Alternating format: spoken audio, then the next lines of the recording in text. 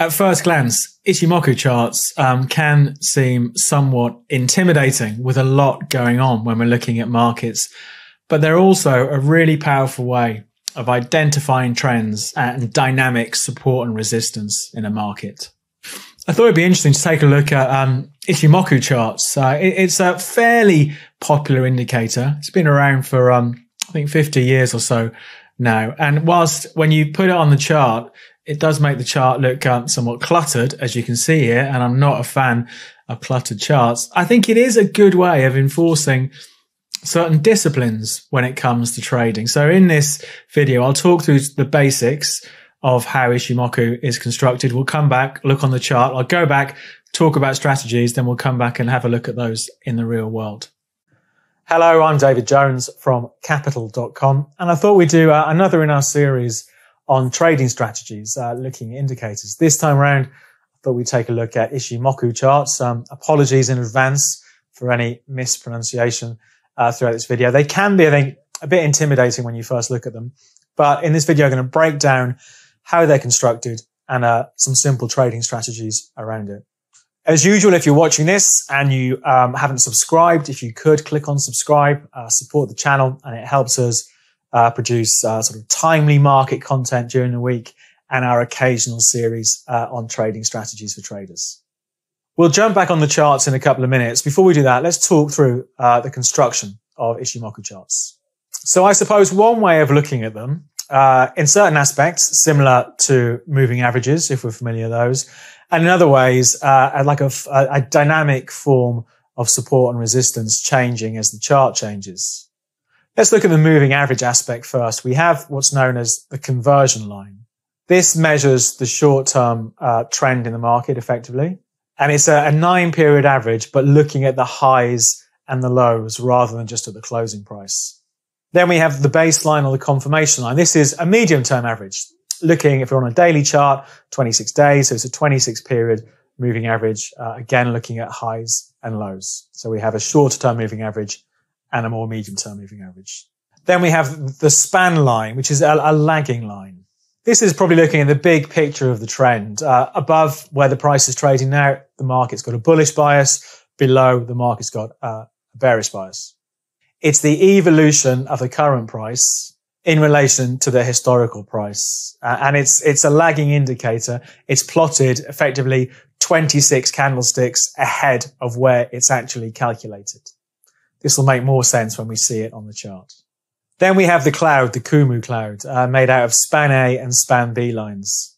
This is our dynamic support and resistance. A wide cloud below the price suggests strong support, wide cloud above the price, strong resistance, narrow cloud below the price, weaker support, and the same, weaker resistance for a narrow cloud above the price. As a general rule of thumb, when the price is above the cloud, we're looking to go long. When it's below the cloud, we're looking to go short, expecting further declines. As another rule of thumb, when the price is actually in the cloud, it represents indecision and arguably no trade should be taken. Let's look at all of this now on the charts and I'll come back and talk about strategies. So this is actually a gold chart with Ichimoku on it. Let's just walk through some of these lines. So first of all, the conversion lines and the base lines, the ones that are like two moving averages. So I've colored these in light blue and dark gray on my chart. And you can see they're here just in the middle. So the latest signal, we've got to jump to just this point here, June the 17th, where these points crossed over and gave us a signal. And at that point, you can see the candles were just above the cloud. So that's the baseline and the conversion line. Then we have the lagging span line. That's in purple on my chart here. So you can see it here above the price as the price is trending up. Then we have the cloud. I think the cloud is fairly obvious. For much of this chart, it's below the price. So you can see the cloud here. We do get the cloud flipping, crossing over. But at the moment, since early May, and actually to where we are now into late July, that cloud has stayed pretty much green. So I'll talk a bit now about how to use some trading strategies in theory. Then we'll come back onto the chart and look at things in more depth.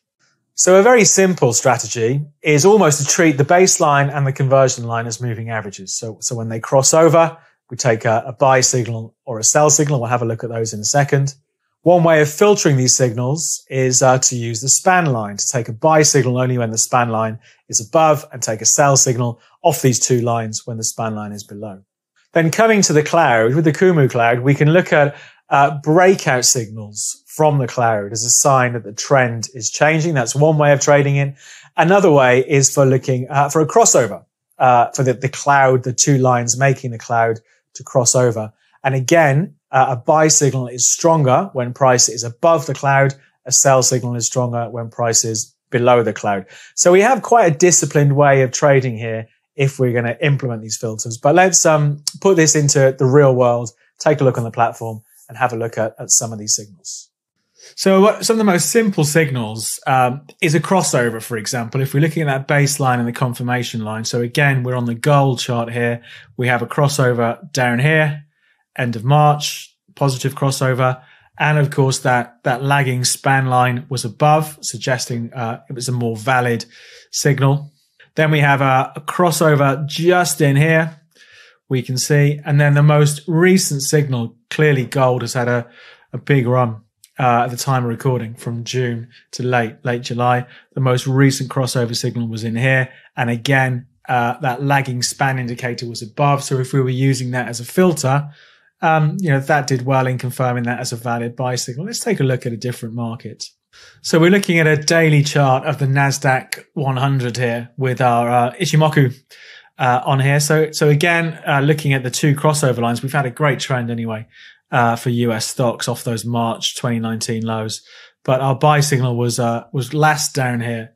So it's a way away now, but back in April, still positive. But looking at the clouds now, let's look at the clouds to get our signal. So the rule of thumb is that we don't trade when the market is in the cloud, but we can trade breakouts, and because it acts as dynamic support and resistance. So we did get a breakout 14th of April through the cloud. The market was above the clouds. It's a bullish sign. It's broken out. It came to retest it. We can see here, 21st of April, the cloud acting as support. And then we get the crossover with the two borders of the cloud here in the 22nd of May. And since then, the market stayed above the cloud. So again, suggesting, that the positions are bullish. Let's have another quick look at one more market. So this is pound against the dollar. Fair to say this is a bit of a messier chart. We don't have the great big moves so far that we've seen in the NASDAQ and the price of gold. But I think the Ichimoku cloud still bears out and maybe helps us here. If we go back to June, late May, early June, we saw the price breaking out June the 1st through the cloud. We did get a bit of a run from that level there. The market sold off. Again, it's pulled back into the cloud late June. But again, we do not want to trade when the market's in the cloud, as it suggests in decision. But again, we get a move out of the cloud and a crossover of the cloud, the two cloud borders in early July around about the 124.70 level. And since then, the price has moved a few hundred points higher. And you've seen that cloud has acted as fairly good support over the last couple of weeks or so. So I think it can take a bit of getting your head around. No indicator is perfect all the time, but as a visual way of looking at dynamic support and resistance, I definitely think Ichimoku charts could help quite a few of us when it comes to trading. That's it for our quick introduction on Ichimoku charts. If you have our platform, you can try it out. I hope you found it useful. Any questions, leave them in the comments below. But from me, David Jones and Capital.com, we'll wrap things up there. Good luck with your trading. For more trading videos just like this, please subscribe to our channel.